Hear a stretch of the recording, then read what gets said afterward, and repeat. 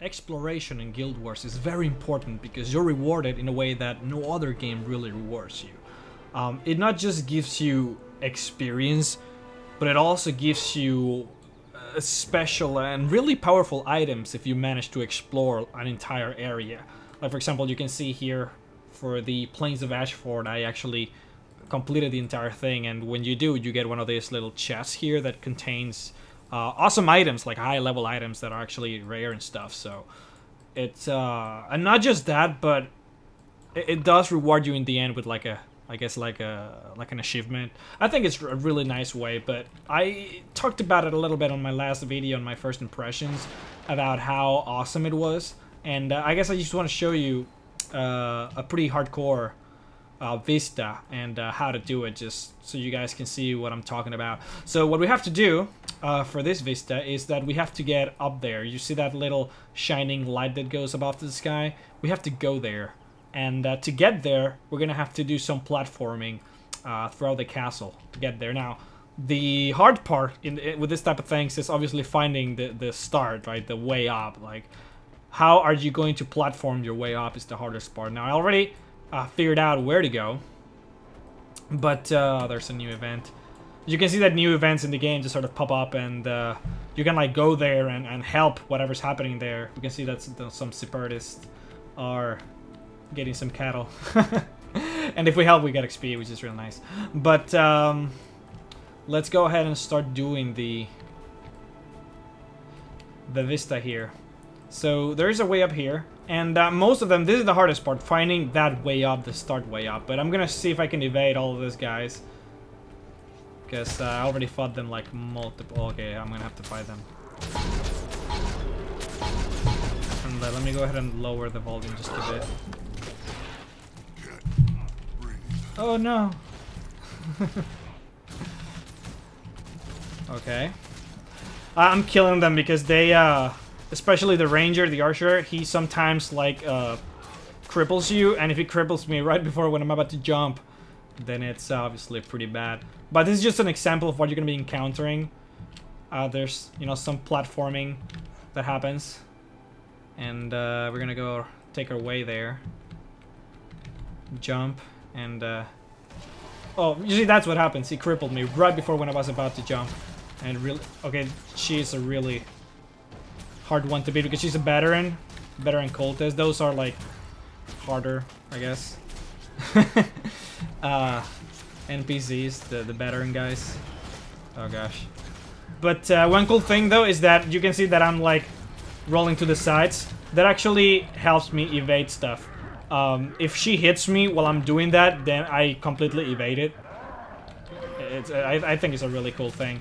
And as you can see, if I get downed, if I kill them, then I revive, just like in Borderlands, I guess, for those of you who are familiar in Borderlands. Oh, and by the way, you will find these letters here. They, going too far to turn back now, every step makes me closer, yeah. They give you tips on how to reach the end place of the Vista. We're gonna go there, take some platforming jumps here and there. This gets a little trickier here. There you go. We're gonna evade that, there's no reason to fight him. Ah! Hate when they do that, he just crippled me. Okay, we're gonna jump here at where it's slowest. Platform our way. Ah, okay. No. Can get a little tricky. Okay. Oh gosh, I am so bad at this. It's funny how like there's like a curse of the... I guess it's called the curse of the Let's Play. It's like every time you're trying to commentate on a game, it's like you'll just play like far worse than what you usually do. But you see that you'll find like a bunch of people also doing the same thing, because I really like the way they reward it. Like, people are actually doing it. It's not like... Because you see always like games like... Well, I'm not gonna really set examples, but... Whoa. They say, you know, we reward exploration, and it's nice to like go out of your way and find different places and hike and whatever, but they don't really reward you for it. They're usually like, they give you like chests and stuff, but it's hard to like tell when you're gonna get a chest or not. Like, you have to sort of go out of your way to find places that the developers feel they're rare enough for them to reward you with a chest. And here they tell you, oh, hey, there's a platforming secret here, and if you can get there, then you're gonna get something. And they tell you straight up. And I think that's really nice. Because you don't have to like... I mean, it's nice when they tell you because... I don't know. I don't really know what I was going for with that, but...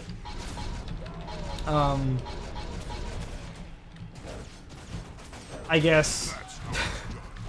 I lost my words there for a second. But it's nice when you know, like... Alright, if you do this sort of cool thing, then you're gonna get rewarded. Whereas, otherwise, it would be like you can miss it. You know what I'm saying? Yeah, I don't really like missing cool things like this. But you can see there's gonna be a lot of people trying it out. And, I don't know if this is mainly because the game is out, so there's gonna be a shit ton of people playing. And there's more likely to encounter people doing the same things as you are. But, I haven't... in Guild Wars, like, it feels like everyone's just doing shit. Like, I never felt... like this with any other MMO, where you really do encounter people doing the same stuff as you, especially with the events. Like you see there's a boss there, you can see it on the map and the game tells you like there's a new event. It's just gonna pop up here in the middle of the screen, and then people tend to just gravitate towards that because the experience is actually really good. And I think that's really cool. You end up like battling bosses with like tons of people. You see how this is what I was doing before. I was trying to get up there because it sort of feels like you should. I later on discovered that all you have to do is go behind here and then, do it that way. Let me tell this guys here.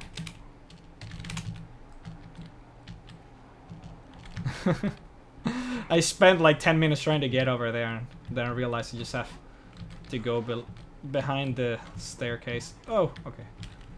And that's it. Like, I think it's really cool though, and I don't know if my commentary was up to par, I guess, but I just wanted to show you guys straight up because you guys have been asking a lot about this game and whether if it's good or not, and I want to do my part and letting you guys know and see, if see it for yourself that it's actually really cool. Like they do a lot of things really smart in the way that they reward you.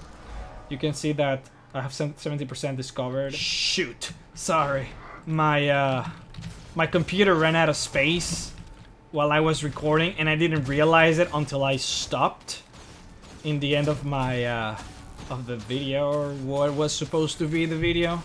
So, like I was saying though, they're very smart in the way that they reward you because I don't know if you noticed, but it didn't just give me experience, but it actually gave me a stat point. It gave me one of these skill points, and I can actually use those to learn new skills that actually help me in the whole leveling process and in the end game, of course.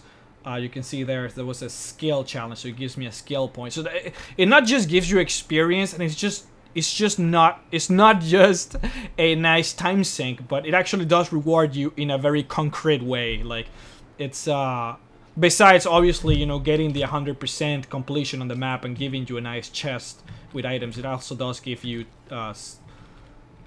skill points, which is cool. And then if I jump here, I don't know if I'll make it. There you go. This is the actual Vista. That was a skill challenge, but these ones are the ones that give you experience. And once you get there, you get like a nice panoramic view of the place, like this. Besides the experience, I think it's really nice. It's so fun just going and collecting this type of things. If you're a completionist, and I'm not. That's the weird thing. Like I'm not a completionist at all.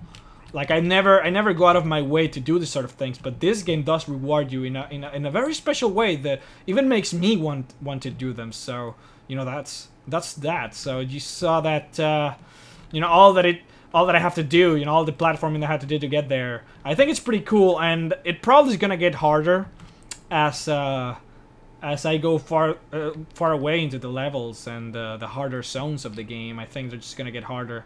So yeah, I just wanted to show you, what that was. Man, my words. What that was all about, because you guys were asking a lot about what things about the game, and yeah, for those of you who want to know, this is my server, Borlis Pass. That's how it's spelled.